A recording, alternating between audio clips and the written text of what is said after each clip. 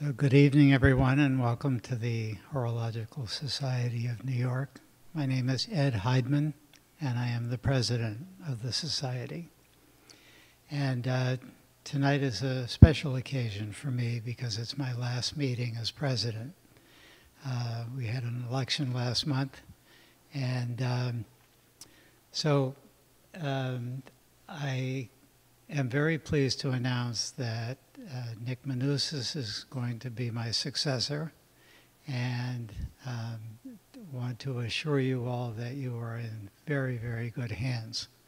And I'd like Nick to come up for a minute. I have something that I want to give him as a token of my appreciation for all of his hard work for the society.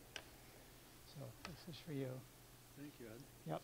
And anyway, so with that, I'll leave it to Nick. Thank you all very much. Thank you. Thank you. Shall I open it now? No. So Ed's saying I should open this gift right now, so bear with me for 1 second, I'll open it. It should open quickly.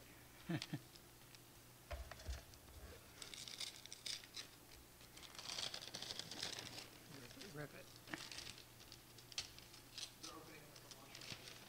Meticulously.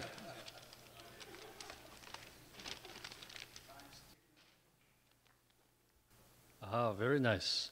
Secrets of Vacheron Constantine. Very nice gift. Thank you, Ed. I appreciate that. Thank you, Ed.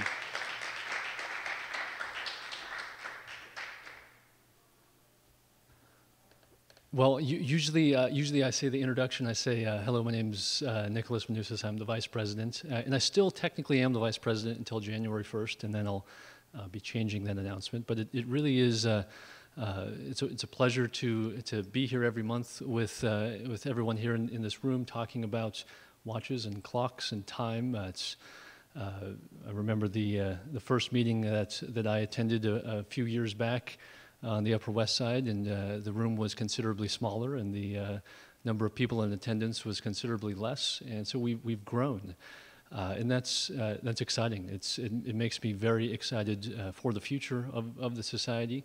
And as Ed was mentioning, we had this election at our board meeting a couple weeks ago, and I said this at the board meeting, and I'll say it again tonight. The one thing that I'm very much looking forward to is the positive contribution that we can make to our industry, to our field of study together.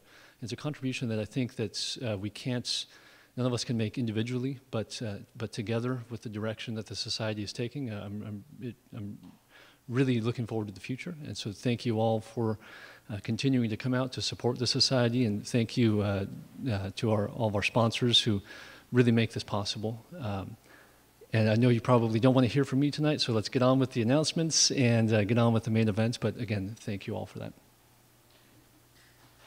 Thanks. So welcome. December 2016, our last meeting of the year.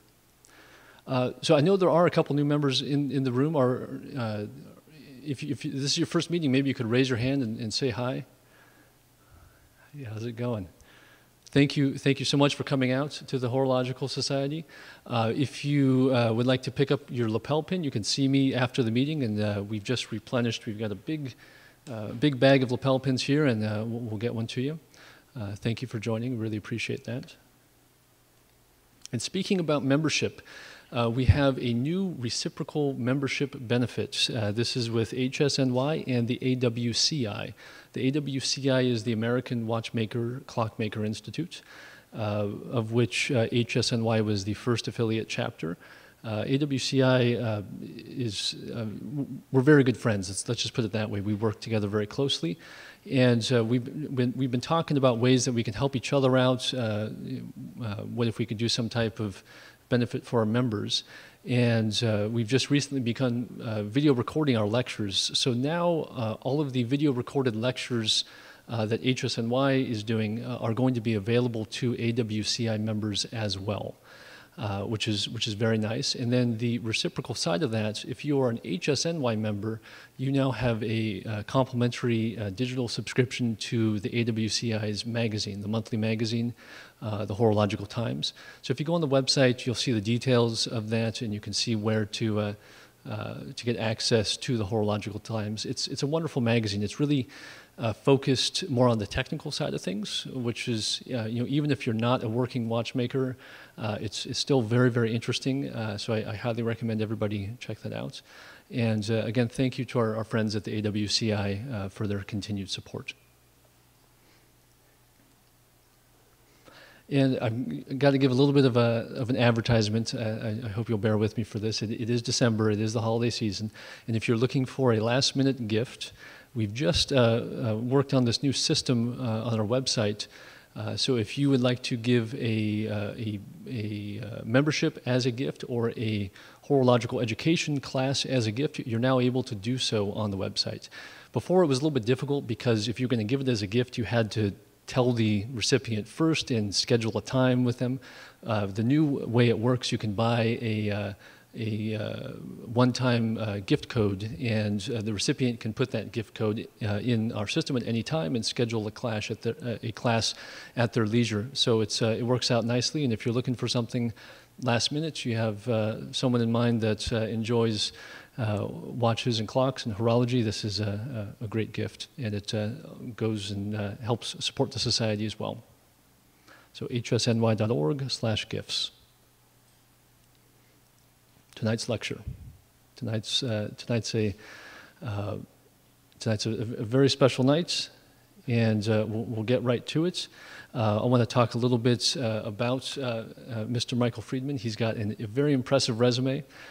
He's an accomplished horological scholar, lecturer, and historian. He was the curator at the National Watch and Clock Museum. He was the historian. He is the historian at Audemars Piguet, and kind of another fun announcement, a new line he's going to have to add to his resume. He's now a trustee of the Horological Society of New York. So please join me in welcoming Mr. Michael Friedman.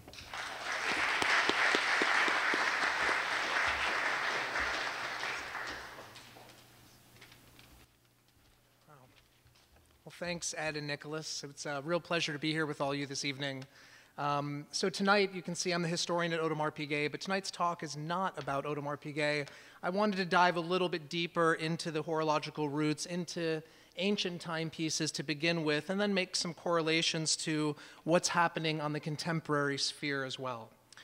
So while most objects and technologies that we engage with on a daily basis, they're all going to be upgraded in a matter of a couple of years or even less. But expertly crafted mechanical watches, they're technically designed and constructed to last forever, at least in theory. Mechanical watches are among this tiny category of objects of permanence that stand in absolute defiance to the planned obsolescence that surrounds all of contemporary culture. Pretty much everything in our lives is subject to an immediate upgrade except for the mechanical watches on our wrist. The special place that watches holds in the present day is directly connected to the fact that watches are interdisciplinary by nature. They encompass many, many different roots in various spheres of both the arts and the sciences. This discussion tonight is going to explore how watchmaking's intertwined relationship with art and technology has been central to its evolution during the past 500 years. We're going to examine some key moments throughout the last 500 years and even earlier, coming right up to the present day. And hopefully we're going to shed some light as to why mechanical watches continue to galvanize collectors and enthusiasts worldwide, and really why we're arguably in a golden age of highly creative and innovative watchmaking today. It's a very special time in watchmaking. So horology is among the most comprehensive interdisciplinary fields in existence, with huge sociocultural relevance that goes all the way back to the ancient world and carries right up here to the modern era and to the digital age. For centuries upon centuries, horology, technology, and artisanship have been very closely intertwined. The world's museums proudly display timepieces adorned with exuberant examples of gilding, marquetry, mosaic, engraving, enameling, and countless other traditional creative techniques. Objects of time measurement constitute some of the finest examples of human skill and ingenuity ever applied to functional objects. With this in mind, I wanted to step even deeper into the past and spend a few minutes examining the pre-mechanical timepieces from antiquity to further ground horology's intertwined roots with both technology and artisanship.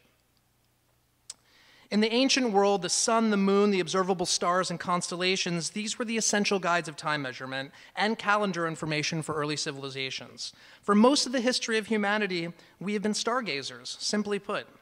Through celestial observation of the visible cosmos, we develop stories and we develop myth, but we also learned to survive and to persevere by understanding these natural cycles and patterns and applying both meaning and understanding to them. Inevitably, the natural world served as the basis and source of inspiration for all the earliest timekeeping instruments. Sundials were used to measure the passage of time. Astrolabes were used to help map the stars and navigate the sands. Water clocks, the immediate ancestor of the mechanical clock, were used to trigger bells and eventually more complex mechanisms. And pre-mechanical timekeeping instruments evolved throughout the entire world, many of which are tremendously sophisticated and others that are very simple in design but highly effective. One of the most prominent distinctions of pre-mechanical ancient timekeeping devices is to consider that they measure the passage of time. They measure elapsed time as opposed to indicating a specific time on the watch or the clock dial. By using light, shadow, water, fire, incense, our timekeepers literally and figuratively were rooted in nature and natural time, yet they were always the platform of the decorative arts. Many of the ancient systems were used for significantly more time compared to the several hundred years that mechanical clocks and watches have existed. Sundials, for example, like the ones imaged here, have been heavily used for centuries. In fact, at least 3,500 to 4,000 years, there's been variations of the sundial. There's not many technologies that have enjoyed such a legacy. In fact, outside of the wheel, the most immediate object that's recognizable from antiquity is the sundial. Here you can see two examples. The one on the left is, on your left is from Karnak, and that was discovered in 1904, and the one on the right is on exhibition in, currently in the Middle East, and that piece dates to 1400 BC. Now, moving from light to water, this water clock's from 1400 BC. It was also discovered in 1904 at Karnak, the same time that obelisk was. It's a simple concept, but really effective. It consists of two containers. You got one container up here, and then you'd have one below. The one below is engraved on the inside with concentric circles, and underneath here you'd have a little hole with a stopper.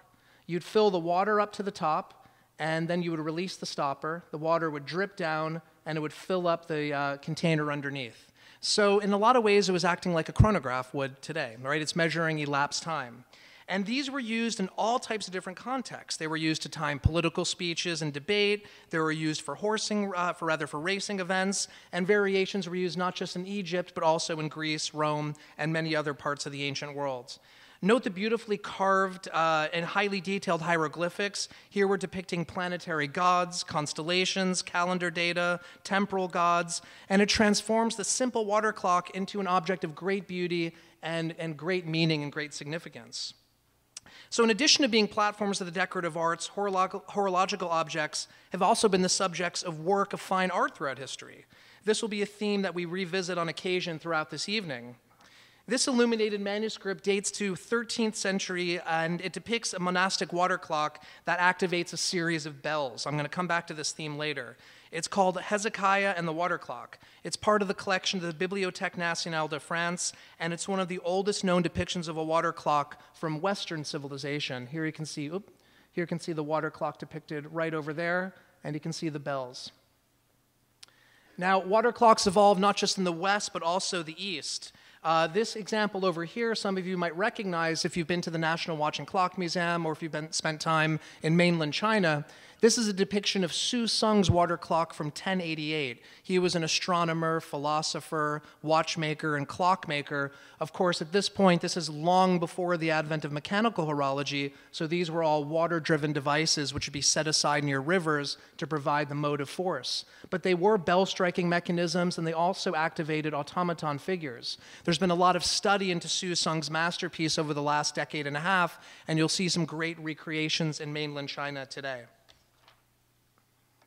Now, the astrolabe means taker of stars. It was introduced in ancient Greece about 2,300 years ago. Development is attributed to the Greek astronomer and mathematician Hipparchus. It's important to mention, yet again, this inextricable relationship between time measurement and astronomy. It's one of these key disciplinary threads to technology that's also a pillar of tonight's talk. Now, the astrolabe is depicted here in this painting from 1560. This is by Paolo Veronese. It's called Allegory of Navigation with an Astrolabe. The astrolabe was indeed the spiritual ancestor for all navigational instruments, as it led to the armillary sphere, which leads to the sextant and the octant, and then eventually the mechanical marine chronometers that followed, all the way to today's GPS systems. The key thread throughout the evolution is that in addition to being true scientific instruments, these were always highly decorated objects that have been greatly valued for both their function but also their artistic attributes.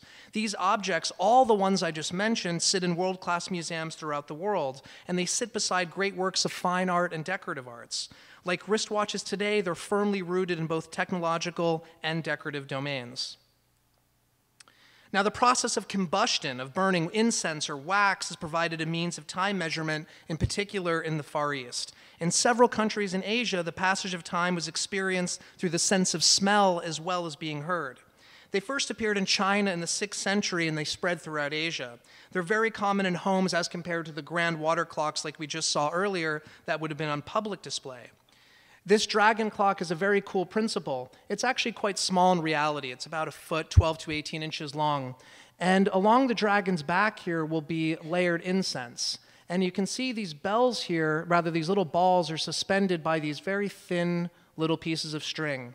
So as the incense burns, the person will smell the passage of time, and then as it burns through those threads, the balls will drop into the pan and create a little sound. So you're both smelling and you're hearing the passage of time. But again, it's not telling you what time it is, it's indicating the passage of time. This is a key difference between timepieces in antiquity and timepieces that followed during the mechanical era. And you'll see other versions of incense clocks, and these still exist today, and they're still sometimes recreated today. You might be at an antique show one day and see something like this, and the vendor might not know what it is. Be sure to buy it and give me a call, because I'm certainly looking for them for my own collection. Okay.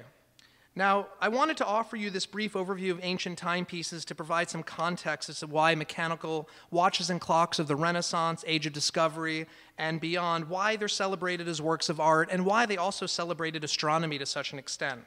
In addition to decorative arts and the central importance of astronomy, it's also vital to take a moment to talk about time and sound. Again, this is another theme I'm going to keep coming back to. The word clock itself derives from the Latin term cloca. Cloca translates to bell. The earliest mechanical clocks that emerged in Europe had no dials and no hands. They were initially automated bell-striking machines. That was their primary function. So again, they're the passage, they're the link between the timekeepers of antiquity and the timekeepers of today. Before they told you what time it was by visual, they announced what time it was through sound. So before the individual hours were announced, like on a repeater clock, it would be a bell announcing an important time like prayer or community gathering or anything along those lines. Now, this piece over here, this clock, I mean, there's just so much I can say about it. I can do a whole lecture on this one, but I'll go quickly. By the late 14th century, dials and hands started to be added to clocks, and they essentially became the center of community life. Many examples also included astronomical and calendrical information that were also found in other devices of the era. These clocks, some of which still remain, they really became the pride of cities, as well as citizens, as they were vital to the ebb and flow of city life. They really became the heartbeat of the community. The greatest examples, like this famous clock in Prague. Has anybody been to Prague to see this clock? It's fantastic, right? This is, what you might not know is that this is actually the third oldest known astronomical clock and the oldest astronomical clock that's still running. It was initially completed in 1410. It was made by two individuals, a clockmaker named Nicolas de Cadan, but also an astronomer named Jean Sindel. So when I say that these objects were interdisciplinary, I'm not being romantic. I mean, in their very inception, you had clockmakers working with architects, working with many, many artisans in the decorative arts, and of course, working with the astronomer to accommodate all of the different data that this clock displays. So in addition to being technical and mechanical marvels, it's also awe-inspiring, as those of you who have seen it. And it's an incredible example of middle-age decorative arts, architecture, and the sheer entertainment and spectacle of it all. Now, the challenge of adapting large-scale technology like we just saw to smaller formats is not only a challenge in the present day, right? Technology is always about miniaturization. It was also the case during the Renaissance. The earliest table clocks emerged during the very late 1400s and incorporated the same style crown verge escapement as their large-scale predecessors, as did the earliest watches, which emerged around 1500. To really achieve these small sizes, though, the coiled spring was needed as an alternative to power the mechanism as compared to the large, massive weights that provided the power for tower clocks and larger clocks for the home. Much like the grand tower clocks, these great Renaissance table clocks and watches also featured extensive mechanical complications and were subject to great decorative and artisanal techniques. This incredible example, which is on permanent exhibition at the Met, dates to 1568. It was made in Augsburg by Caspar Biam. And the gilded case and dials are extensively decorated with hunting themes, mythological, allegorical themes. Every observable part of the clock, and even those parts that aren't observable, if you were to disassemble it, everything is the canvas of the decorative arts. Additionally, the highly complicated clock also features extensive astronomical data, an alarm mechanism, a quarter hour, end hour striking, and even an astrolabe. However, it was terribly inaccurate. This is an important note for you guys to understand who are interested in contemporary watches. Complications predate accuracy. We're going to get to this point in a little more detail later, but long before you had accurate mechanical watches and clocks, they had sophisticated complications, as we're seeing already. And that's exactly why they always have one hand as well. If you've ever been curious why these old clocks and watches only have one hand, they weren't accurate enough for that second hand. And we'll touch upon this in a moment as well. Now, to demonstrate to what extent the complications predate accuracy, let's take a closer look at this watch over here. This was crafted in Holland during the first decade of the 17th century, and it's hard not to view this object as something akin to like an iPhone or portable computer of today. The watch, of course, tells the time. In addition, it strikes the hours and quarter hours. It has an alarm mechanism, a moon phase display. It even has an integrated compass and sundial up here. Dutch horology was beyond exceptional during the 17th century. Before Switzerland, before England, watchmaking had a lot of firm roots in Holland. Every surface of this watch is engraved with incredible allegorical themes and elaborate scrollwork, as you can see. Note the engraved borders, the pierced case for sound transmission. Even the bridges of the watch movement are finely pierced, chased, and engraved. A watch of this caliber was likely made for a very wealthy traveling merchant, and that's suggested by the integrated sundial and compass for setting the watch.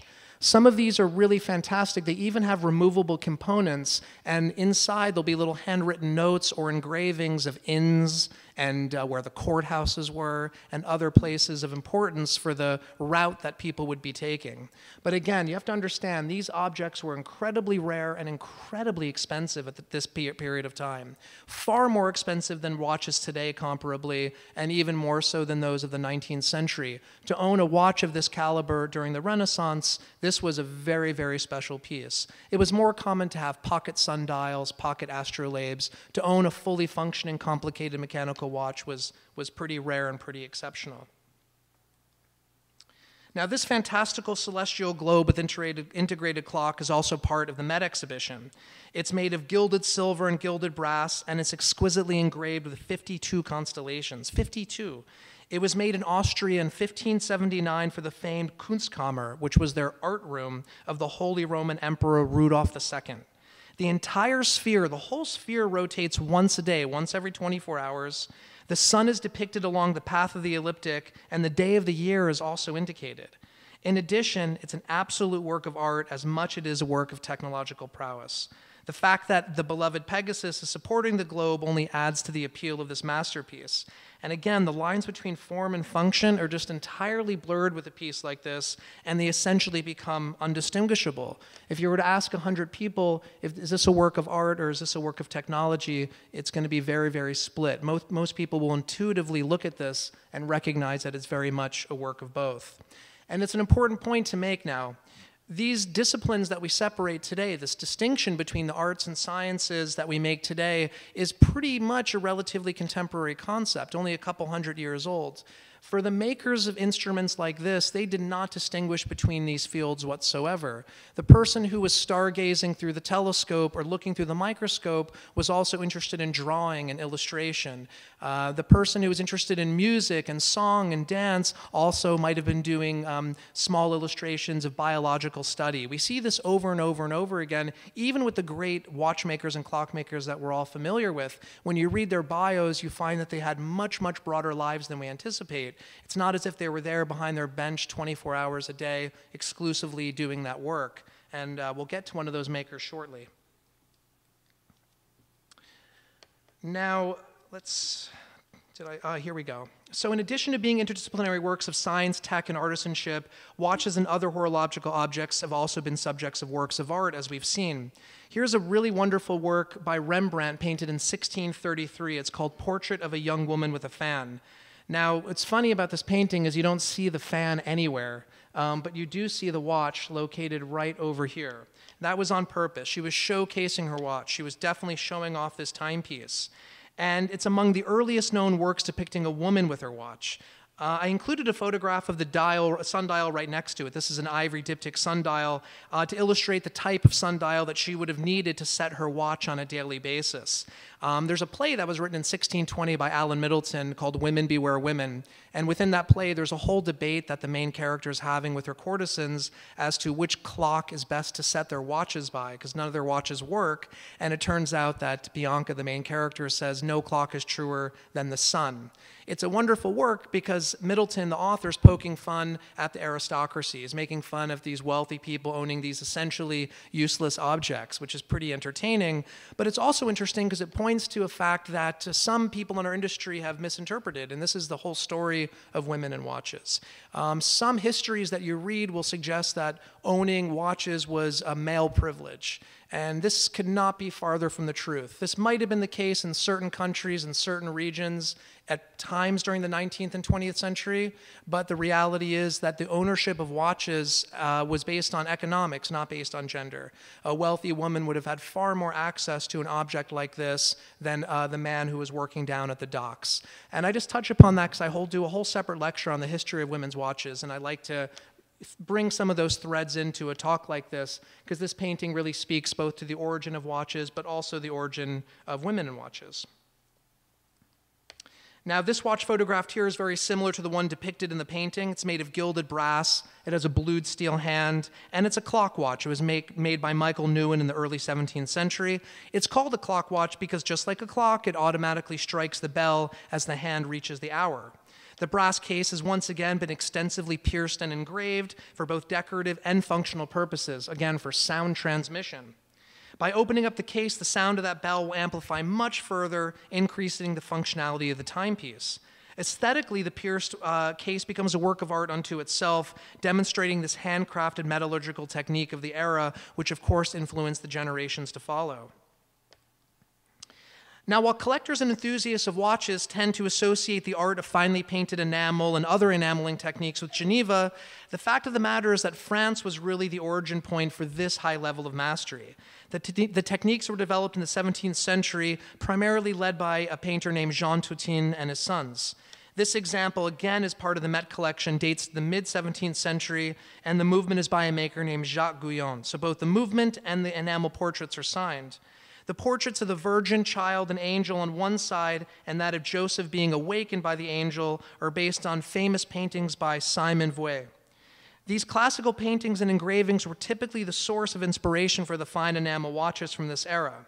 The process itself is as technical and temperamental as it is inherently artistic. This art's dying today. We have very few artisans capable of executing painted on enamel with such a high level of precision and accuracy. For those of you who follow auctions, you'll notice that regardless of the age of an enamel, whether it's from the early 1700s or whether it was one made for Piguet or Audemars or Vacheron 30 years ago, any beautiful original hand-painted enamel is currently galvanizing bidders. People are recognizing there's fewer and fewer of these remaining in excellent condition, and museums are becoming one of the last places to be able to observe and see these pieces.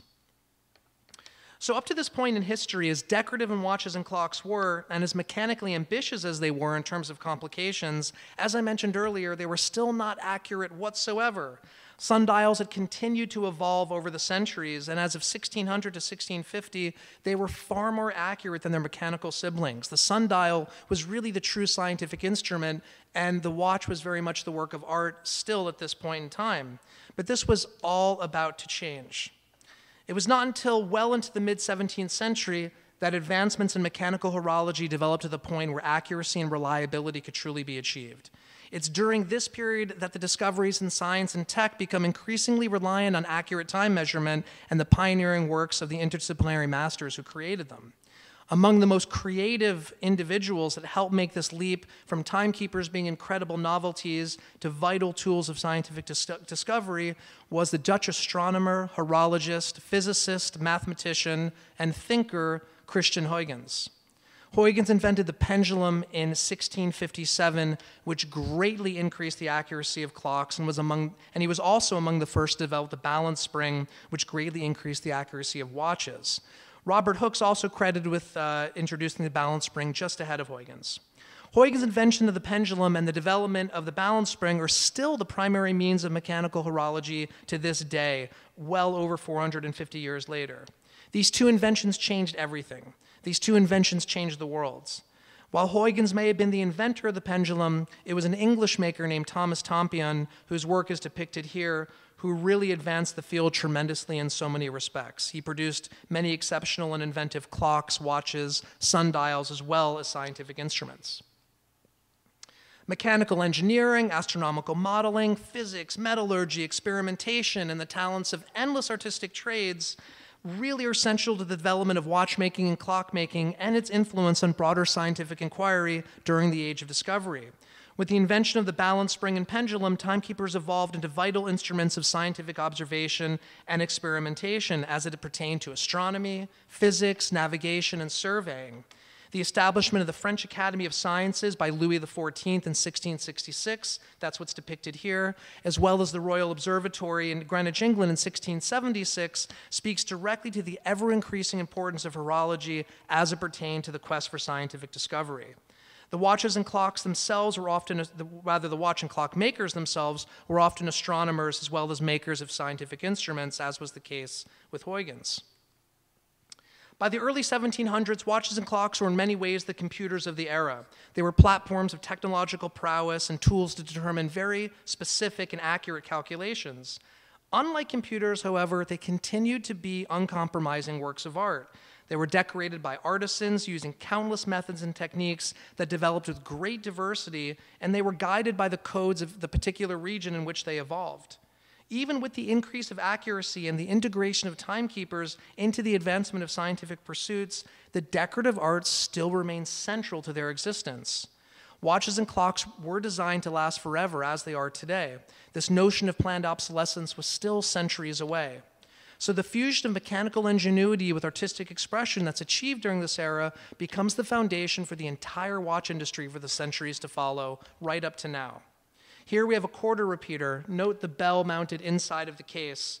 This was made by George Graham, who had worked for Thomas Tompion, whom I just mentioned a moment ago, and Graham went on to marry Tompion's daughter. It's pretty fun when you get into the life of these watchmakers. You realize how small of a world it is, much like today.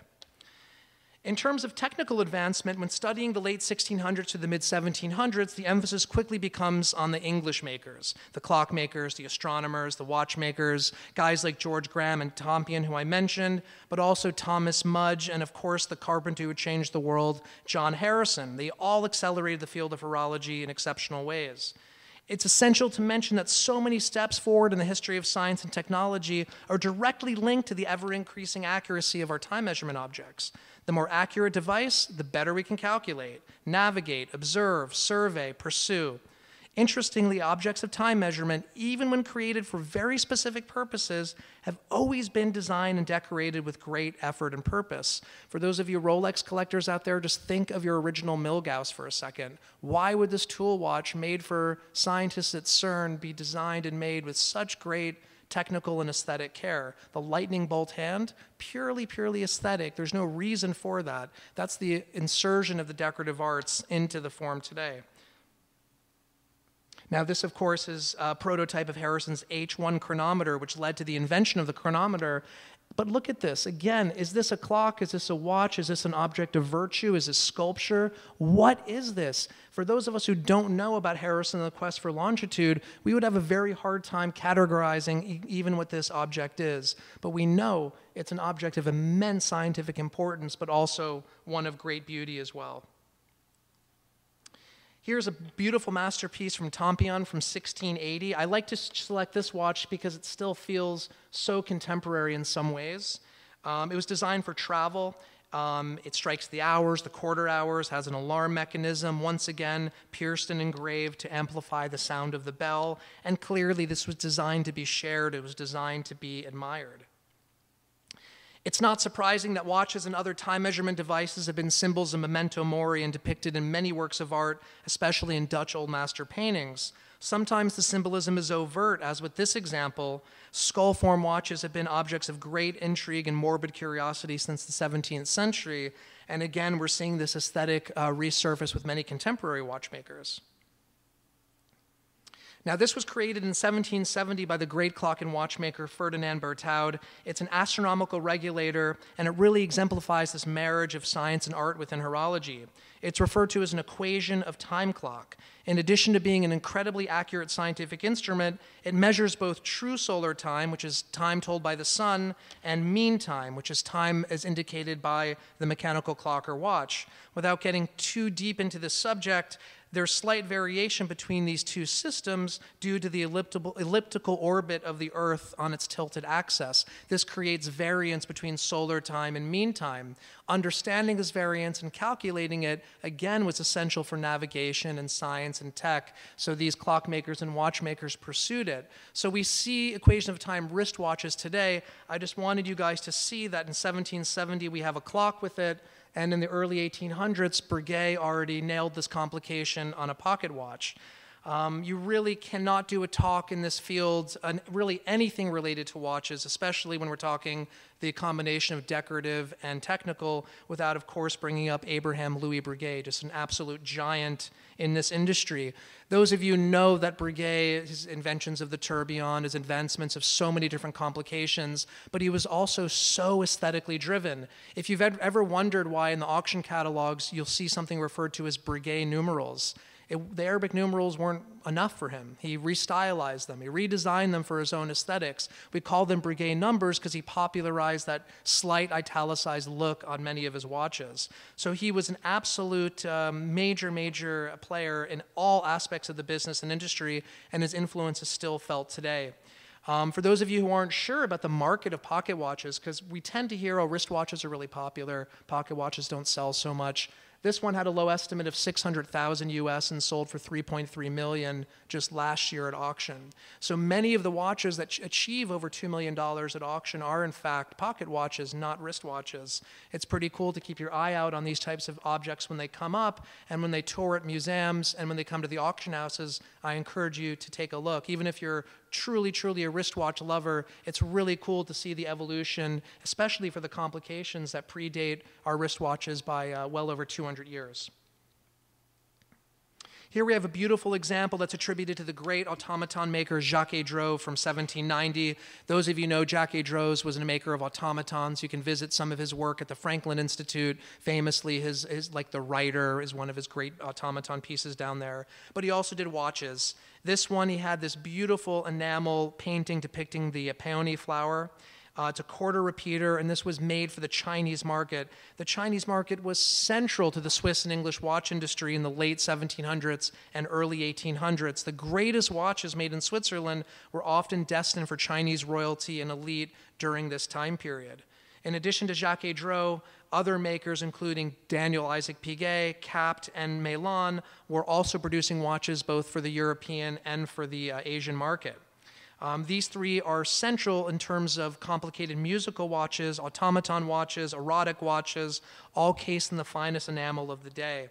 This piece was made by Piguet and Capt in 1810. It consists of a hand watercolored painted fan, a finely tuned musical movement, and a concealed watch. It's one of very few known examples and an absolute treasure of horological history. This piece was commissioned by Prince Ferdinand. Again, entirely blurring the lines between form and function in every respect. The barking dog's a real famous creation by also by Piguet Meilhan. Piguet's follow-up partnership after he left Cap was with a maker named Meilhan. And the barking dog is basically an automaton repeater with bellows that were engineered to make the dog sound like he's barking instead of a traditional bell sound or chiming sound. So when you activate it, actually sounds like a woof woof sound. And the dog moves his tail, the goose flaps his wings. It's a whole incredible automaton scene. But there's a lot going on in a watch like this. When we think about a repeater, think about a minute repeater for a second. There's 12 hours on the dial. There's 60 minutes each hour. That's 720 permutations. That means a minute repeating watch has to be programmed for 720 unique melodies, right? The shortest being 101, the longest being 1259. It's an exceptional piece of mechanical computing. Likewise, the automaton also has very, very interesting connections to contemporary robotics. If you trace the history of robotics back, you land at mechanical automatons, of which these are very much a rudimentary, but very much part of that legacy and that story. Now, the Bonaparte family were immensely loyal to Abraham Louis Breguet, whose work we were looking at earlier. Many members of the Bonaparte family collected Breguet watches. The one I have the image of here was ordered by Josephine in 1799, and she received it in 1800. It's 18-karat gold, blue enamel, diamond-set hunter case. It's a petite subscription attaque watch. When open, the time is displayed on a small circular traditional dial, as you can see over here. When it's closed, the time is indicated by this single diamond set hand and these 12 diamonds over here. So you can see the time whether the watch is opened or whether the watch is closed. And each circular diamond represents the hours I mentioned. And again, form, function completely blend together in a piece like this. This was another one of these multi-million-dollar pieces to come up at auction recently, significantly going over its estimate, both for its beauty, its rarity, the fact that it's Breguet, but of course also having been the provenance of Josephine Bonaparte. Now, the 19th century saw the baton pass from handcrafted masterpieces that we've been exploring to the beginning of mass production brought on by the Industrial Revolution. For those of you who've ever wondered why Swiss watches have such an elevated reputation, it's not only because of the rich tradition of watchmaking that had occurred there for centuries, it's also due to the fact that the Swiss, particularly in the Vallée des Joux, where Audemars Piguet, Patek, Vacheron, Jaeger evolved from, they made the choice to not adopt the mass production machinery that the English and the Americans had adopted full-fledged. So the Swiss, in other words, during the height and during the peak of this Industrial Revolution, they said, you know what, we're going to adopt a couple of these machines to speed up the process, but we're mostly going to keep doing it by hand. That's why the Swiss have elevated over the last 150 years, where the rest of the world generally chose other directions. Of course, there's pockets of activity throughout the world, but this is really, it's what the Swiss chose not to do as much as what they chose to do. Now we're seeing traditional watchmaking techniques again emerging here in the US and England as well. Now, as the century progressed, watches with increasingly number of complications were created, this pursuit towards science. Keep in mind, these watches are scientific instruments. This is the means to do all of this activity we've been talking about. We're still a good 30 years before the advent of the quartz clock. That doesn't come until 1927. They don't start replacing electromechanical clocks till 1929. So when we're in the 19th century, mechanical timekeeping is life or death. It is science and industry. So that pursuit of complications does not stop. It really hits its peak towards the end of the century, and this is where I'm going to put my Audemars Piguet hat on for a minute and talk a little bit about the universal here. We're all aware of the Graves watch, the incredible ultra-complicated watch that achieved $25 million, signed by Patek Philippe, made by some of the great, great watchmakers in the Vallée des Joux. It has a very, very interesting origin, though. The history of ultra-complicated watches really begins back in this era, in the 1880s. This piece we called Audemars Piguet made for Durstein. We made it for a German company in 1889, and it was also part of the 1889 Paris Exposition. I like to talk about the exposition because it really gets to this intertwining roots of artistry and technology. Now, here we are in 1889, the Eiffel Tower is being inaugurated. The list of attendees include Gauguin, Vincent van Gogh, James Whistler, Edvard Munch, inventors Nicholas Tesla is there, Thomas Edison is there. And watchmakers were also in attendance. Audemars Piguet were among them. They were showcasing highly complicated men's pocket watches and also diminutive women's minute repeating pendant watches, which actually at the time cost more than the men's grand complicated watches because the miniaturization was so difficult. The most popular entertainment spectacle at the Paris Exposition was Buffalo Bill and Annie Oakley's Wild West show. So us crazy Americans were brought out by boat to entertain all of the cultured Europeans during the 1889 Paris Exposition. The reason why I like to talk about this is we often think of objects of culture, art, invention, and science as being these separate entities, these silos, but in reality they're much, much larger. They're part of a much larger cultural dialogue that's taking place. That's why I've been showing you works of art during this evening's presentation and giving you some historic touch points. You have to look at how these things connect. And I don't have a slide on this. Just in your mind, quickly, just think about Art Deco architecture for a minute and see the building, see the interiors in New York or Miami or Paris, and then think for a second about the jewelry and all the geometrics, the use of onyx. Think about the watches of the Art Deco period, the clothing, the music. You quickly see that it's not just about one object in a silo, but it's a much broader cultural dialogue that's taking place. That's something to really keep in mind when you're looking at contemporary watches today. You know, look at them in the context of today. Look at other parallel fields. I'll get back to that again in a brief moment. Now, in addition to great engineering and technical pursuits of the 19th century, we also see the continued experimentation of design language and form language throughout the 19th century. I selected this group of diverse watches that were made for women. I wanted to showcase this, again, to show that these explosions of creativity we're witnessing now had also occurred in history as well. You see everything range from a beautiful enamel butterfly with concealed watch to this lorgnette that folds out. This is actually a Patek Philippe lorgnette watch right here. Form watches like musical instruments, the harp, the fruit. We saw the flower early. These are sometimes referred to as fantasy watches by some individuals, and these also have a very interesting collecting pedigree, but more importantly, when you look at contemporary women's watches and how many of the brands are trying to capture the sense of whimsy, these are some of the sources of inspiration that they're going back and looking to. If you spend time with Jean-Marc Weiderrecht when he was working on the Poetic Wish, for example, these are the types of objects that he was thinking about and learning from and studying. Some of the greatest independent watchmakers today and the manufacturers do look to the past frequently for sources of inspiration. Now, the 19th century was not only a major time for the development, advancement, and decoration and proliferation of watches, it was also during this era that big steps were taken in terms of the concept of time itself. Up until 1847, the entire world kept time based on local time, time set by high noon, your own local high noon. The problem is that high noon is relative to where you're located. High noon in New York is not high noon in Chicago. Britain was the first to begin to solve this problem with the establishment of Greenwich Mean Time by the Railway Clearinghouse in 1860, and most public clocks in Britain were set. Britain's a little easier, right? Geographically, it's not spread out so wide, so they were able to accomplish this a little easier. It took the US a lot longer to jump on board, not until 1883.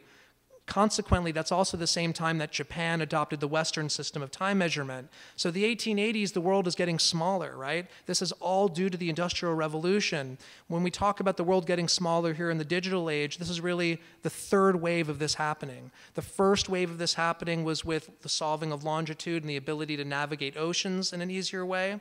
The second wave of this happening was the Industrial Revolution, and now we've achieved this again, but more in the digital sphere. So here we are in phase 2 of the world really getting smaller and the need to establish time zones. We established time zones here in 1883, and it was really a matter of controlling the railroads. If you look back before the time zones were established, there were devastating railroad accidents because no one was able to coordinate their different local high noons. Trains were coming on the same track in the same direction because everyone was coordinating locally. So there was the need to systemize time as we know it.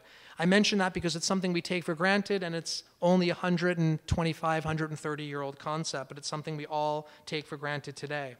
This period created an absolute boon for the American watch production as the railroad system needed standardization in the quality and layout of the watches. We're all familiar with railroad watches. The combined popularity of the railroads and the newfound affordability of watches brought by the American mass production created a vibrant market. You know, watches were now available for everybody for the first time.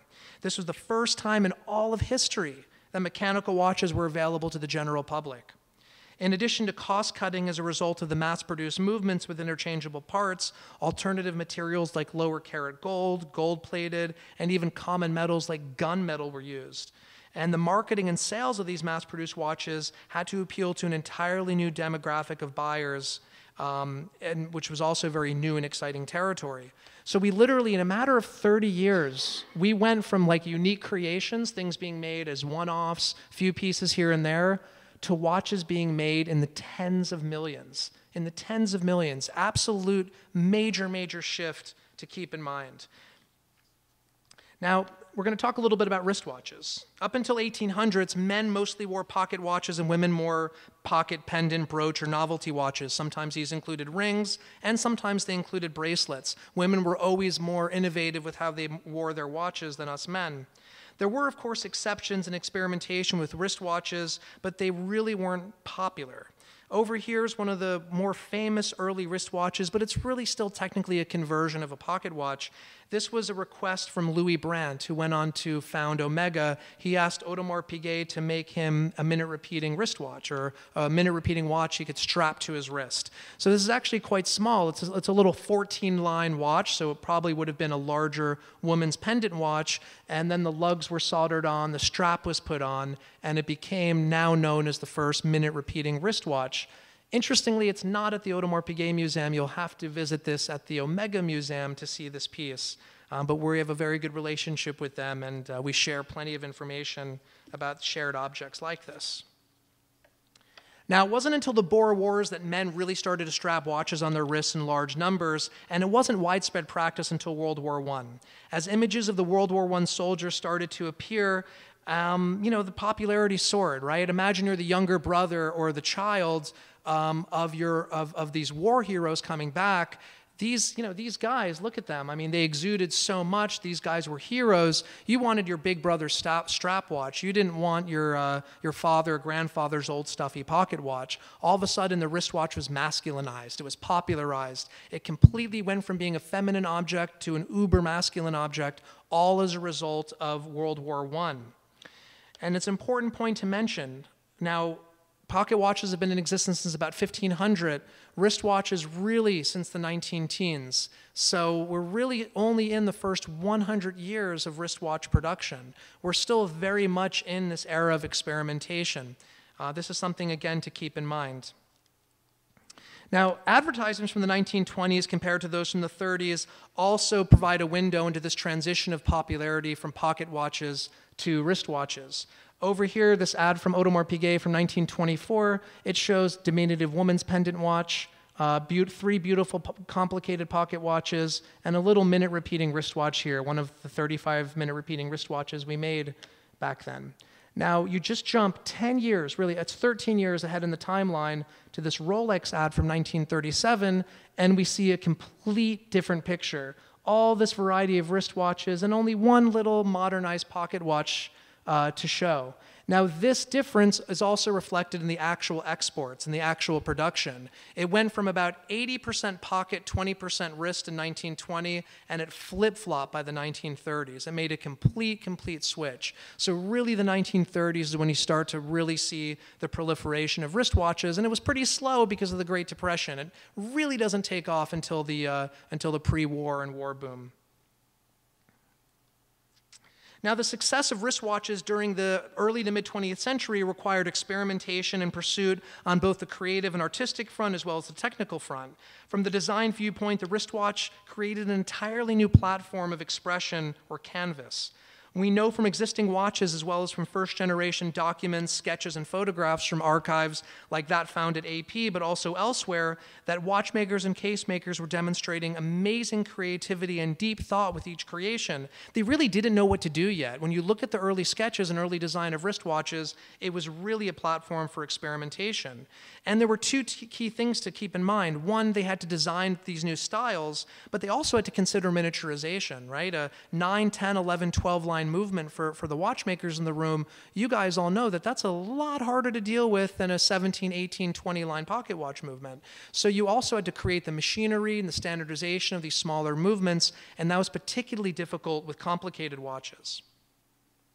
Now, during the 1910s to the 30s, the rectangular cushion and tonneau-shaped watches were primarily in favor, and I showed you a variety of these different sort of what we would call Art Deco watches over here. You have a Cartier, a Patek Philippe, a couple APs, a Longines, another Patek minute repeater, many different complications, many different styles.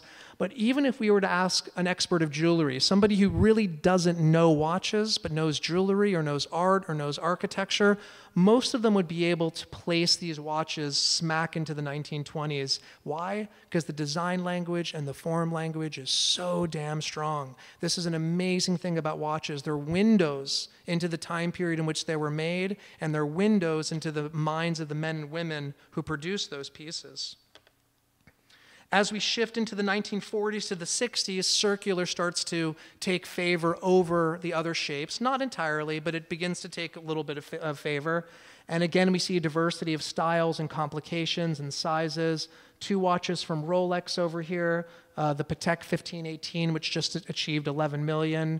One of the only 21 AP full calendar chronos. Beautiful early Rolex sub and a beautiful Vacheron chronograph. So again, all these watches are made within a 15-year period of each other, but the design of the cases, the finishing of the dials, the shapes, the aesthetics, the codes could not be more different. This is a beautiful aspect of 20th century wristwatches. This is why people collect wristwatches. This is also why you should only buy and collect what you love. There's enough out there to find something that you really, really appeals to you, and that's your identity. I refer to your watch as your second skin. In many, many respects. It's our identity. We literally wear it on our sleeve. Now, during this era, the case makers, dial makers had such wide latitude. Here's an ad of 3 different Audemars Piguet complicated watches. And you can see that what's interesting is each 3 has a different movement, number 1, which is fascinating. 3 different providers. These 2 were base calibers from Lecoultre. This was a base caliber from Valjoux. Each 3 has different case makers, and each 3 have different dial makers, all Audemars Piguet, but the work was sourced to different employees within the company and different independent contractors within the Vallée des Joux, creating 3 very, very different stylish watches, all made from the same time period. Now, the diversity of wristwatch design during the 20th century is nothing shy of inspiring, as I've been touching upon. And when you pull the lens back, you can see that cultural dialogue taking place. I put up these 3 images over here of the Reverso, the Gilbert Alberts for Patek, and of course the Royal Oak, just again so you can take in that notion I was discussing about shared threads between horology and architecture, jewelry, fine art, sports, motor cars, all these different universes and worlds that are part of the cultural exchange, which contributes towards the development of watches. Now we're heading into some interesting territory here. The quartz watch was invented in 1969. This is 42 years after the quartz clock was invented at Bell Labs by Marison and Horton. So the industry had 42 years to prepare for what was coming, but nobody really prepared for what was coming. There was no doubt that the quartz technology was superior. Quartz clocks wiped out electromechanical and mechanical clocks from existence for the most part. There was a few exceptions in school systems and hospitals that kept some system in place. So why was it that the industry was so taken aback when the quartz watch finally took off in 1969? They had had it easy for too long. Now, in the Swiss watch industry, we refer to this as the crisis, the quartz crisis, because it devastated much of the industry. Well-established brands like Patek, Audemars, Rolex, IWC, Omega, and several others adopted this new quartz technology. For the Swiss, it was the Beta 21 caliber. Of course, it originated just prior, a caliber made in Japan by Seiko and debuted on the Astron in December of 1969. The Beta 21 debuts a couple months after that point, but many of the companies utilized pretty much the exact same caliber. We refer to that as the quartz Beta 21. Its successor was the Beta 22. They've become very, very collectible to collectors today. Now, to the rest of the world, though, while this was a crisis for the Swiss watch industry, it was really a revolution for the rest of the world, because once again, just like what happened in the Industrial Revolution, it just changed the watch landscape forever. The quartz watches that evolved in the decade and a half since their introduction took two distinct turns, both turns towards massive popularity. On the one hand, you had the creation of really the first smartwatches, these tech watches. This, of course, is the Hewlett-Packard HP01. This was one of their first calculator watches with the LCD display. And this led a whole range of watches made from many, many different companies. Some of these you can pick up for almost nothing on eBay today. Some of them, like these HPs in gold, sell for pretty serious money. This was one avenue that the quartz revolution kicked off. And the other avenue was of design. And of course, I'm highlighting that with Swatch and their amazing Keith Haring selection. These Keith Haring watches bring as much as some precious mechanical watches do today. So I point this out because this is a split in the evolution. Quartz results in boom, either techie, or boom, either design-oriented. We're starting to see these fuse back a little bit with the Apple Watch today, but it's taken quite a bit of time. Now, while we speak of the quartz crisis in the 70s and 80s through the lens of the mayhem it caused, we don't speak enough about how it liberated the watch market and how responsible it is for the creative renaissance that we're currently witnessing. With the advent of quartz technology in wristwatches, the pursuit of accuracy in mechanical timekeeping was put in its place, right? You're never going to achieve the same standard on a mechanical watch as you can achieve in a quartz watch. Better technology emerged. It doesn't mean that we still don't pursue it, but it does mean that other doors are open once that door of finality is definitely closed. So coupled with advancements in computer technology and with the knowledge that quartz watches will always be more accurate than mechanical watches, the post-quartz watch crisis or revolution led to an absolute reimagining in the mechanical watch industry as to what's possible in regards to dial design, what's possible in regards to case design, and the engineering of mechanical movements. We start seeing CAD taking effect in the mid-1980s with watch design, and everything changes. Now, a close friend of mine, you're probably wondering what the hell this picture is. A close friend of mine from the fine art world, his name Andras Santo, he and I often have this discussion where we compare what happened in the watch world to what happened in the fine art world over a century and a half prior. If you think about art, most of art up through the mid-19th century is orientated around realism. It's always about capturing the subject as accurately as possible, painting the subject as accurately as one could. Then, mid-19th century, cameras start to proliferate. Now, all of a sudden, a new technology can accomplish accuracy and realism in a way that the artist never could. What's the direct spin-off of this? What happens in France after the proliferation of photography? Boom. We see the rise of the Impressionist painting. We see the rise of all the alternative artistic movements. This can only happen on the timeline after photography is invented. This is what I argue is happening today in watches. Since we have solved accuracy in a way that a mechanical watch never can, we're living right now in this period of liberation. We're living in this point where watchmakers and designers and brands, really independents having even more flexibility, don't have to worry about shackles on them anymore. They're not going to achieve that degree of accuracy, so now they can think outside the box. So let's dissect this journey a little bit. Coming out of the quartz crisis, in addition to producing quartz watches, the traditional companies who had survived, their instinct was to keep things classical, keep things traditional, but modernize it up to a point. So Audemars Piguet creates an ultra-thin perpetual calendar watch. This was designed not by Genta, but by his successor, Jacqueline Dimier. And the idea was, well, these quartz watches are really thin, so if we're going to be in the business, if we're going to appeal to people, we got to make a thin mechanical watch. And it was a huge success for the company. If you hear the story that the Royal Oak saved AP from the quartz crisis, that's really only part one. It was really this watch right here that saved us, and we made a lot of them. If you don't believe me, hop onto eBay. They're available. We made a lot of these watches. And the other company who was really pushing the envelope continuously was Patek Philippe. They also did not abandon the classical complications at any point, but they were reimagining them for a new audience. So the advent of computers allowed them to create the 3974, which for the first time in a wristwatch produced combined perpetual calendar with minute repeater. That was achieved in 1989. So this watch 1978, this one 1989. Now, as we head into the 1990s, we start to see this liberation really start to take hold. As watchmakers and, more importantly, consumers start to digest more and more avant-garde watches, the level of experimentation continues. So here, of course, we have the IWC Il Destriero, grand complicated wristwatch. We have the Patek 5016, which incorporated tourbillon into the watch. The Audemars Piguet minute repeater with star wheel. The Lange pour le Mérite with chain fusée tourbillon, and the Trilogy of Time by Ulysses Nardin.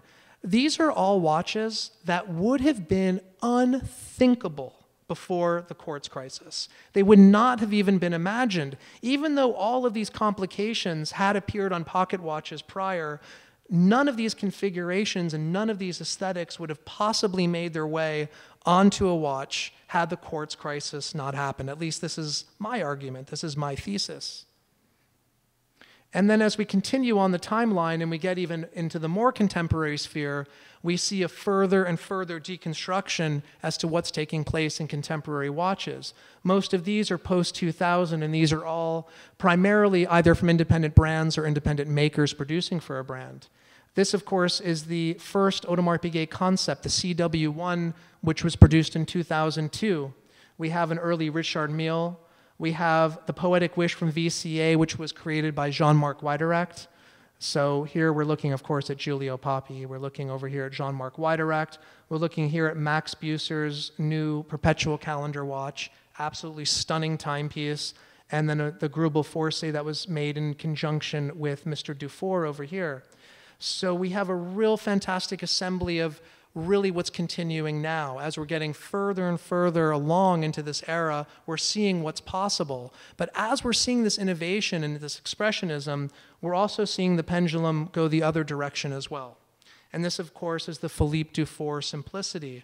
And if those of you who follow auctions know that 3 of these time-only watches recently achieved $250,000 each at auction for a time-only watch. The demand was absolutely essential, absolutely huge.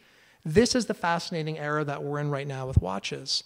Anything goes. You want to collect a 200-year-old pocket watch, you're going to bid up to $3 million to get it, but you can do it.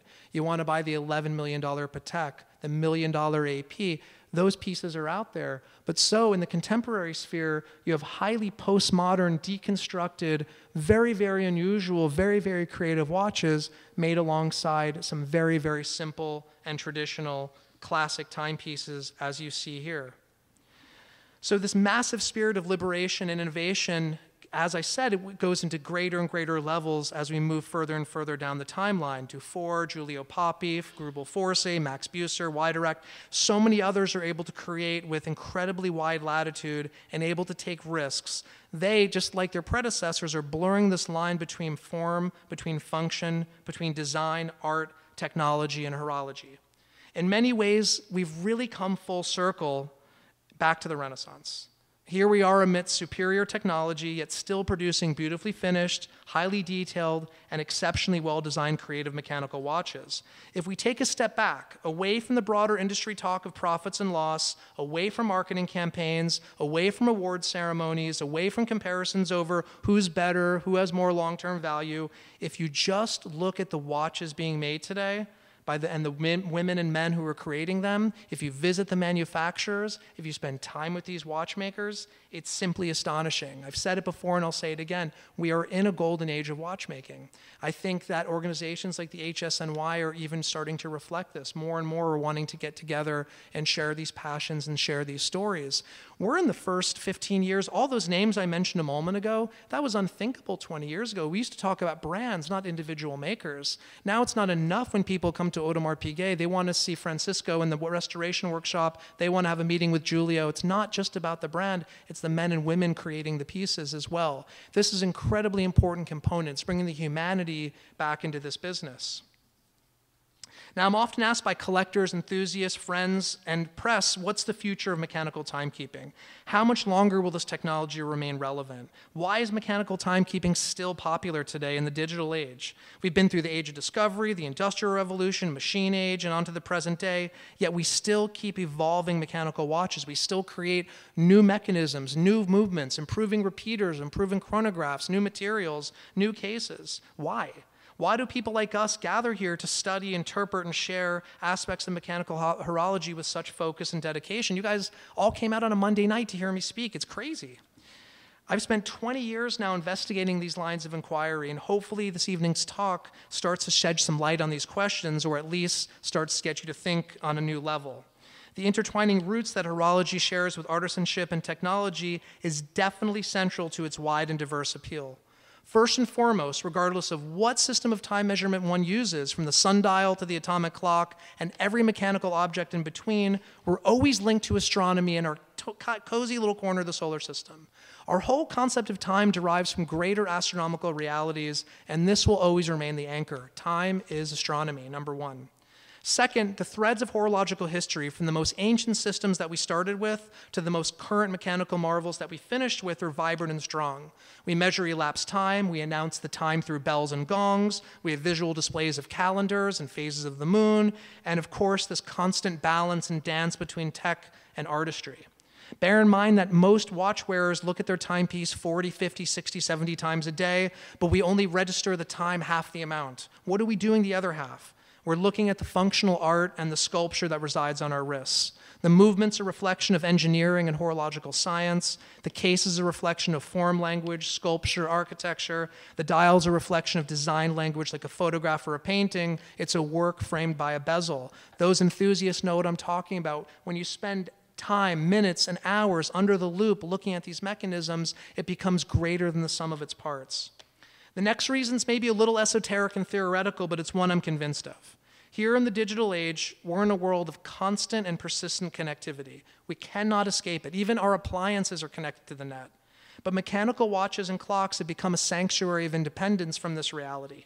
It's a self-contained system with this one-to-one relationship with the person wearing it. It's only you, the maker, and the watch. That's it. Unlike our phones, our smart devices, our tablets, it's not connected to anything. This one-to-one relationship is becoming an incredibly rare commodity in this information era and is undoubtedly a major factor for the widespread popularity of what's essentially obsolete technology in purely practical terms. There's permanence about horological objects as they're true expressions of interdisciplinary art and sciences, and they're true symbols as well. They represent our own passage of time. They're also windows into the era and culture of those that produce them. The entire history of science and technology has always been anchored to the time code and will continue to be so. Intertwined roots and intertwined future. Thank you.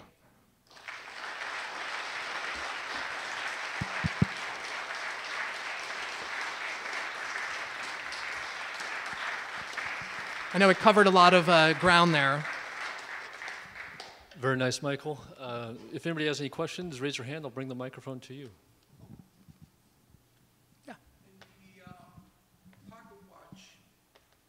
On the pocket watch, the automaton, the barking dog. Yeah. You said there were bellows in there. Yep. Where were the bellows located? By the It's just like a mainspring? Correct. It's just like a singing bird box. The bellows are contained inside a little small brass container, and it's literally just like a singing bird box. Let's go back to it. Yeah, I'm just trying to. I wanted to ask you that before.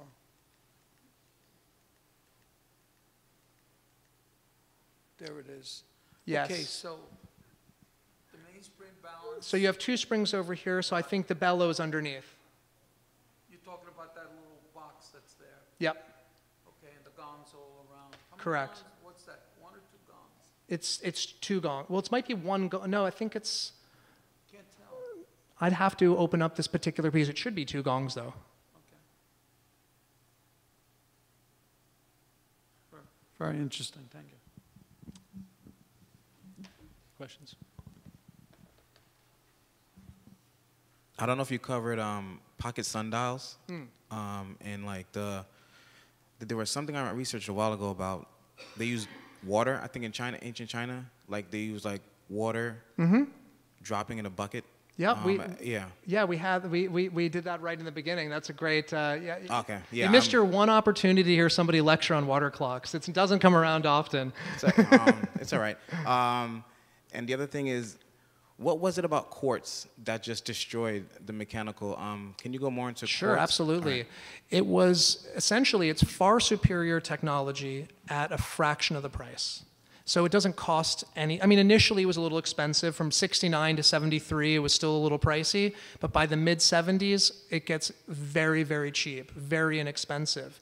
And now you can start wearing watches in any context because you don't have to remove your fragile mechanical watch and put it to the side. You can now go swimming, you can play baseball, you can do whatever you want with this timepiece, with this watch.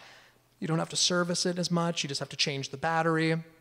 And it also felt new. I mean, for those of us who remember this time period, this was, you have to remember that quartz watches are also tied to the dawn of microelectronics. This is part of the history of computers as well. I can go on too many tangents, so I try to keep it under control, but pretty much all of these little panels can develop into its own talk. But the quartz watch, it's its own parallel technology, much like what's happening with smartwatches today. I remind people that a smartwatch is a computer that resides on your wrist. If a smartwatch is a wristwatch, then my phone is a pocket watch. It's a matter of how you frame and how you look at these things and recognizing what's transitional technology and what's permanent technology. What they didn't anticipate with quartz watches was that that luxury itself would take a beating. The industry, before the quartz watches, if you look at wristwatches from the 50s and 60s, it really starts to become a lot like jewelry for a lot of the companies. The companies all started to introduce model numbers and reference numbers. They were increasing production. They were getting more serious about their business and their profits started to get very, very large. They used to be small family-run businesses, and they were now turning into these pretty grandiose luxury firms, and some of them grew vastly. Interestingly, the ones who didn't grow as fast, the ones who didn't grow as much, the smaller Swiss family-run businesses are the ones that did pretty well during this time and actually were able to grow during this time. But to answer your question, cheaper, more affordable, more easy to use, it just wiped it out and it killed a whole group of clientele. But as I said, the benefit was what came several years later, the awakening that took place, which this industry really needed that to happen. From 1960 to about 1980, you also had the Architrone watch. Yeah, we sure did. And even before, that's right, even the electromechanical Hamilton masterpieces. I wanted to do a whole thread on the transitional technology, and I have those slides, but it was hard to keep it in check. And you're absolutely right. Jenham's referring to amazing technology by Bulova called the Accutron, which was incredibly accurate technology that was still primarily mechanical technology, but did start to incorporate some next-gen principles and ideas. Also, the Hamilton electromechanical watches as well. These are very, very interesting and sophisticated pieces. Great to collect if you know somebody who can repair them. That's sometimes the challenge with this transitional technology. Charlie says. Yeah, well, some of the components, you can actually buy new components. And even those sometimes you can buy brand new old stock components for Accutrons. But many times that when you use the component is deteriorated and will not function properly. So that's become a big problem because I'm not sure exactly why, but maybe the materials were not stable enough at the time. Right. So first of all, thank you so much for your talk. This was very interesting. I particularly enjoyed your reframing of the quartz crisis as a quartz revolution and your analogy between the development of quartz technology with the development of the camera and its effect on Impressionist painting, the development of Impressionism as a result. Some of the examples that you showed with regard to the modern era watches that you said were only possible because of this kind of liberation from the focus on accuracy in timekeeping do include complications that were seen in earlier timepieces that were very much focused on accuracy. You've got the tourbillon there. Even you could argue that the perpetual calendar is a kind of complication that's focused on accurate timekeeping without the need to reset the watch. But I'm curious how you see those kinds of modern complications being embedded in timepieces as fitting within your thesis that it's only possible because of the quartz crisis. That's a great question. One thing I would say with regard to the tourbillon is I could see how that would be something that's inherently a useless complication in a wristwatch, and so that could be one kind of one out. But I'm curious what your other thoughts are. Definitely. Well, we'll start with the tourbillon. The first tourbillon made in series to showcase the carriage on the dial was the Audemars Piguet 1986 tourbillon, and others had existed before, but these were made in a few hundred examples. And that was also our first watch made using CNC machine. It was also the first time titanium was used in an escapement. It was the thinnest. It was the first automatic tourbillon. Literally, the watch was designed on a computer. So to create that watch in its inception, even though it's ultimately hand-finished, the computer still had to do the math, a lot of the math. And when you visit the best watchmakers today, the computers are running. The computers are working. When you sit down with Giulio, and by the way, Giulio Papi was one of the main designers of the Pour Le Mérite. He was with AP at the time, APRP, and ended up with Longuet. This is another example of that watch. This is something that he's described as a mechanism that he had thought of before, but he needed these new tools and these new technologies to ultimately be able to achieve the piece, to be able to trial and error the math and the geometry over and over and over again without having to create the components over and over and over again. So I think in that regard, you're right that there were definitely small numbers of watches made with some of these complications. So the complications is one side of it. Well, let's see. Really none of these actually, you never had a watch this complicated before the advent of computers, a wristwatch. You never had a tourbillon repeater perpetual. Never had an 11-line star wheel repeater. All of these really were assisted with newer technologies, even though they're all traditionally made Swiss watches. The complications, the roots of them were all there. These certainly not. These are definitely much more experimental, the Ulysses Nardin trilogy of time, these astronomical watches. These were pretty out there for the time period. But in addition to the mechanism, it's also the dials and the cases which we're also looking at and considering as well. I don't know if I exactly answered your question or not, but I would argue that these hypothetically could have been made by an individual maker, but not made in duplicates by a company before the advent of the more contemporary technology, which quartz is part of, right? Even though these aren't quartz watches, they're made with the assistance of computers, which is very much part of that history of microelectronics, which quartz is connected to. That's what I view as part of the revolution. What did this new technology enable us with? We know what it took away. We know it created more effective movements, but what did the parallel technologies in this zeitgeist, in this time period?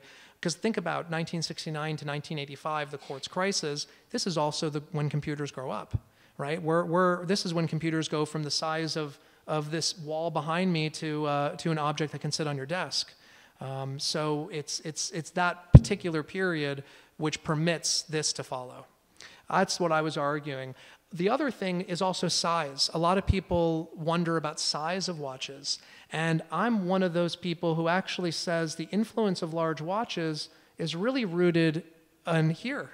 You know, Audemars Piguet, of course, oversized the Royal Oak, and the Nautilus was big, and the Offshore was big in '93. But my generation grew up with massive calculator watches and video game watches, the big Nintendo watches. Seriously, like you grow up with that stuff, by the time you're 20, 25, 30, the 34mm watch feels really small on your wrist. We almost got accustomed to larger format watches from a lot of those tech pieces. You see the same thing with cell phones, actually. Yeah, for sure. On a related note, with regards to accuracies, are there any efforts in the mechanical movements to bring them closer to quartz? You know, one of the 100 reasons why I love Nick standing over here is this is one of the first conversations we had, and we were having lunch, we were eating Japanese food, I think, and I made that comment to you about how much more accurate quartz is, and you said to me, well, Michael, that just means there's that much more we can do on the mechanical side to get every step closer. And that really stuck with me. And absolutely, and pursuits of mechanical horology are so alive. I don't mean to suggest whatsoever that this is quieted down. If anything, we're able to think about it through new ways and through new passages. A good example, and again, I'm referencing AP, I'm the historian for them, and I hear the stories from the watchmakers, but a good example is the AP escapement, which has its roots going all the way back to 1790. It was a clock escapement made by Robin, and Robin created this incredibly accurate escapement, so accurate, but it had no shock resistancy at all. And you don't make a watch in the late 1700s without shock resistancy because how do we travel? How do we move around? You need to have that some degree of shock resistancy. He abandons the escapement. Clocks, no problem. Watches, a problem. And Piguet even experiments with the Robin escapement. He's documented these. One of them exists. One of them sold. Flash forward a couple hundred years, literally, and Giulio rediscovers the Robin escapement, and again, with the aid of computers, is able to get the math, get the geometry right, able to solve the shock resistancy, and introduces the AP escapement. So it's pretty interesting. And we just also released a double balance wheel, which is an improvement over standard escapement. All the brands are pushing the envelope with this. Increased frequencies, increased reliability. I think another version of this maybe is not accuracy, but is reliability. Rolex's now famous 10-year warranty. All the brands have their different strengths, and they're playing to those strengths to appeal to that question, what more can we do? Can it be more accurate? Can it be more reliable? Can it be more trustworthy? All these different questions are definitely being asked. And part of it's for the functional purposes as well. The brands, of course, they want the watches to come back for the necessary routine servicing, but not more than they should be coming back, because that could create a bottleneck, which all the watchmakers in this room know. No matter what brand you're talking about, sometimes when new product comes out, the bottleneck gets created before all the kinks are worked out.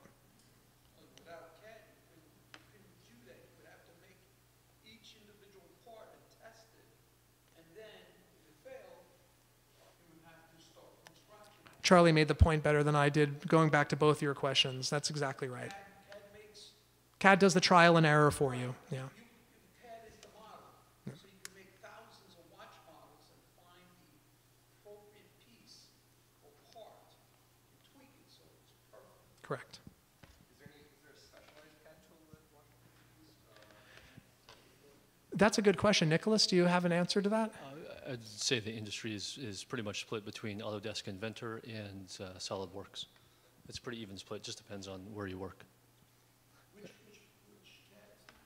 CAD is Autodesk Inventor, and SolidWorks. Yep. Any other questions for Michael? Thank you. Wonderful talk. Thank you. I want to try a more of a marketing approach and, Sure. and a cynical question. Please. And you mentioned way back when women would wear the Rembrandt painting where the woman was showing off the watch, not the fan. I once met a gentleman who was writing a book about high-end watch, not just high-end watches, but the people who collect them. And he said, you know, at least 90% of the people who bought these fabulous watches bought them purely for the way they look, for the aesthetic. Yes. Why does somebody buy a 3974? Is it, you know, if you took 10 people who bought 3974s, is it because it's expensive? Is it because of the way it looks? And how many of them really are impressed by the 700 components inside that watch? Are we really unusual, the group of us here? Are we? I think that's rhetorical. No, listen, okay, first part of your question, yes. Watches were very much worn primarily as fashion. There's some incredible clippings when you look through old late 18th and early 19th century French journals, and I was humored by the increase of people wearing watches on 2 wrists. So I wanted to research this. Has this ever been done before in history? And Jonathan knows where I'm going with this. We have documentation of women in France, really particularly between like 1790 and 1805, were double rocking chatelaines, one on each side of their waist. And we know this from illustrations. So it's not just the Red Bar crew who's been double wristing. It started back in France in the 1790s, to your point, to demonstrate a little bit of opulence, style, fashion, all of those things. I think, and what I was touching upon in the talk, I think the buyer of the 3974 or the 2499 or the new complication from any of these makers, I really do think it is that combination on some level, I think, of form and function. Now, where that emphasis is going to depend on that particular individual. First of all, if you're an individual of means, you ultimately end up with limited objects to spend your money on.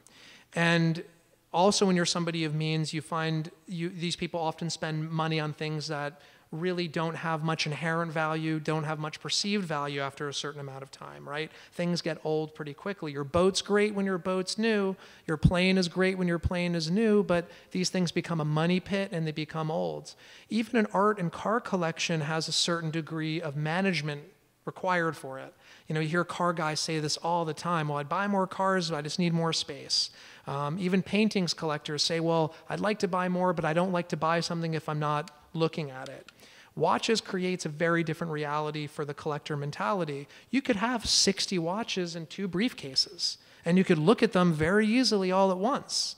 It's very, very special in that regard. And watch collecting is one of the categories, no matter what you have in your pocket, $100, $1,000, $100,000, or $1 million, there's awesome options to collect.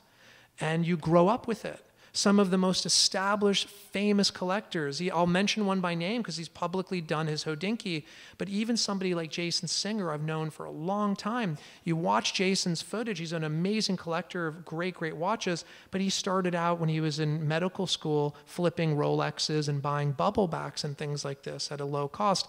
When I was a student, I was collecting Omega Dynamics. I still have 15, 20 of these things, all different dial colors. You mentioned Accutrons. I have so many of those Accutrons sitting around. Some of them still work. I can't get rid of these pieces. I love them in that regard.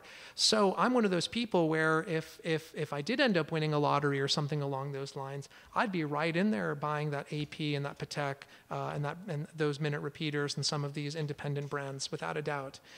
So I think for many of the people, the reason why they choose something like a 3974 is they recognize that it was an incredible complication when it came out. It was immensely sophisticated, and it also cuts through the timeline a little bit. I think there's people who look for objects that can kind of slice through the timeline a little bit, that feels both classic and contemporary, that is going to remain relevant in the future.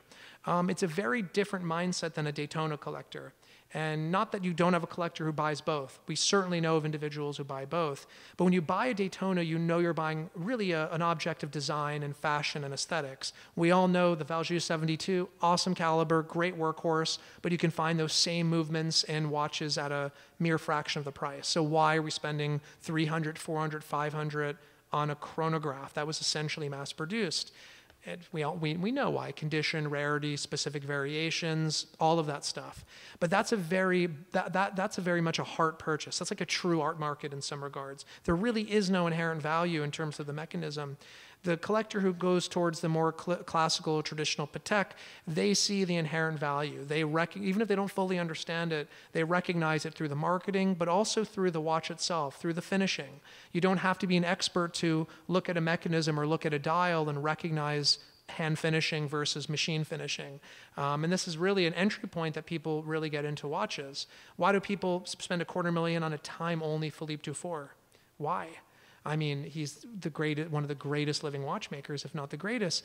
But it's more than a watch. It's art at that point. It really is. It's the work of an artisan. It's the work of a master, one of very, very, very few pieces produced. So if you ask me what are the greatest watches of the 20th century, from a pure objective standpoint, the 3974 hits that list of 10 without a doubt, because it was, what it achieved at that point in time, all before 1990.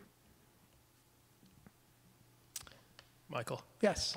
I wasn't alive in the 70s, thank God, but it sounds like a terrible time.